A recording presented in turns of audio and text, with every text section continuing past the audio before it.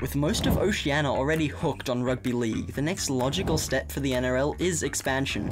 But is a $200 million gamble for a foothold in the US market really worth it? To find out, we'll have to dive deep into the history, challenges, roadblocks, and the potential payoffs about this move for the future of the NRL. Was the wager that was Rugby League in Las Vegas an incredible prediction on a unique opportunity, or a colossal waste of pretty much everything just to end up forgotten again like it always has? Let's dive right in.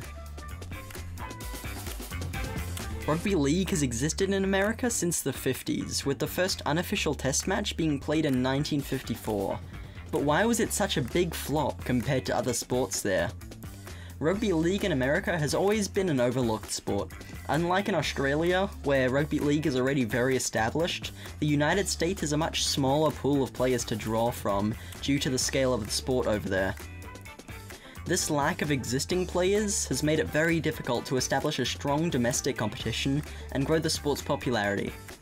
While the troubled history of the sport in the US clearly isn't from lack of trying, it only gives the NRL a reason not to sink almost 30% of their annual revenue into it. So why would they ever consider coming back for another shot? The NRL sunk over $200 million into hosting these two NRL matches. And it's no mystery where this money went.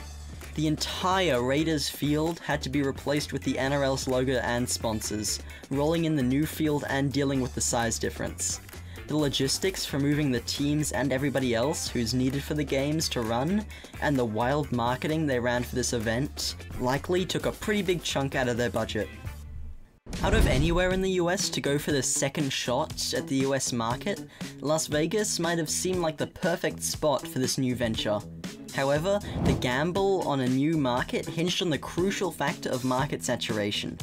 Unlike the relatively clean slate the NFL encountered decades ago, Las Vegas already hosts established powerhouses like the NFL's Raiders. The NRL would have to work much harder to carve out a niche for itself. The battle isn't just for attention as well, it's also for the fans. Rugby League, while enjoying the support of about 30% of the population of Australia and most of Oceania, is pretty unknown in America. Building a fanbase from scratch would have demanded a long and expensive push. But this doesn't quite answer our question. The games were considered a relative success, with over 60,000 viewers on the first game in the US, but was it really that big of a success? The $2 billion Allegiant Stadium that hosted the NRL has a capacity of 65,000, but you can see the amount of seats left empty, especially on the second game. The viewership from Australia was easily 10 times the US viewership, but this isn't a terrible start as nobody really knows what Rugby League is in the US. However, these numbers leave out some pretty important factors, such as how many of these viewers were actually Americans and how many were just undercover Aussies. While these games are a success, for this type of market this is just the beginning, and with the NRL having plans to repeat these Vegas matches in the future, where would it go from here? Expansion can be a great opportunity for a competition to let in new teams, but a Vegas team would be a logistical nightmare. The vast geographical distance between Australia and the Nevada desert is definitely one of the biggest issues in setting one up. The frequent cross-continental travel for games, training seasons, and even fan attendance would have driven the travel costs through the roof. The logistical challenges alone could have swallowed a significant portion of the team's budget, risking its long-term financial health. These huge roadblocks make it pretty clear that the NRL wasn't going for a team in the US, as there would have been much better spots to establish a team for the NRL, but just for viewership and a fan base over there. With enough time and a solid marketing strategy, the NRL could start converting random people into huge league fans. This comeback isn't impossible, as proven by some other major sporting leagues.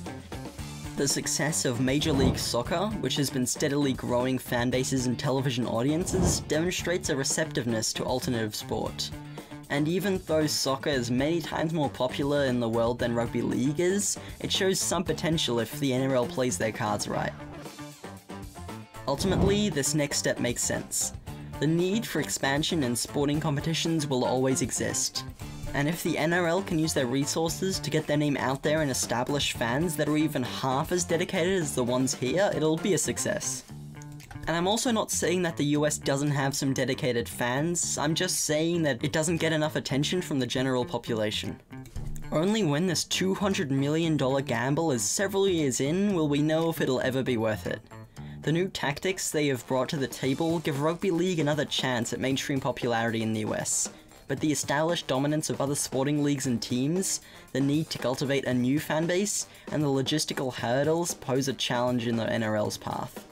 However, the potential rewards in the form of a foothold in this massive American sporting market, and a shot at global expansion, gives the NRL enough reason to try. Rugby League in Las Vegas might have been a gamble, but it was a gamble with the potential to rewrite the sporting landscape for the NRL and change global views of Rugby League. If you'd like to find out what the 5 most revolutionary rule changes in the NRL are, click here. I'm sure you've never thought about how revolutionary some of these rule changes were. If you've liked the video, then consider subscribing to see more of these types of videos, and I'll see you in the next one.